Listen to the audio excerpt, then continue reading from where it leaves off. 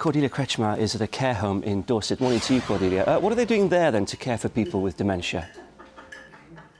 Morning. Well, they specialise in exactly that here at Fernhill. So, for example, what they've learnt is that life runs more smoothly when people are allowed to set their own agendas, like the rest of us, really. So, breakfast runs from whenever you get up, 4 a.m. or 11. You can have it when you want. See these pictures on the wall? Well, they've been carefully thought through too.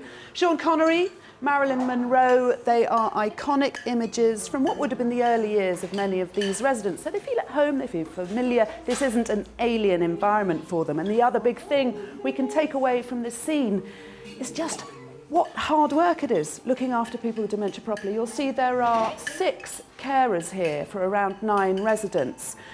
That's a lot. Clearly, Jackie, you're the manager here. Are we learning how to do this better finally? Yes, education is the key.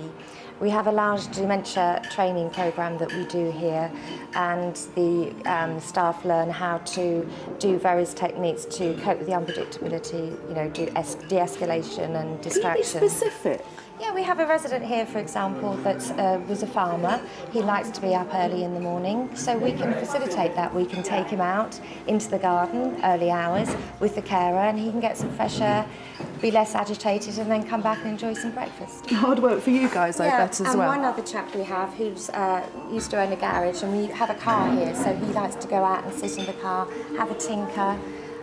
He also was a hotel owner, so he likes to do a room check at night, and we can help with all of that. We can make that possible. Tailoring the care to their Absolutely. particular needs. Okay, and of course the big message is if you've got anyone in your family you're a little bit concerned about, the key is to get them to a GP today or tomorrow.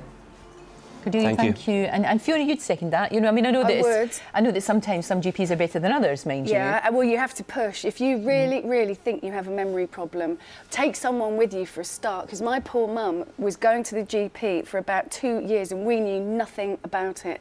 She knew something was catastrophically wrong, but had forgotten she'd been to the GP by the time she got out. She, you know, and because of confidentiality, the GP wasn't going to phone us up, so take someone with you. That's really good. And as you say, all along, don't be embarrassed, talk about it. No, talk about it. It's not embarrassing. Thank you. Nice to see you. Thank you.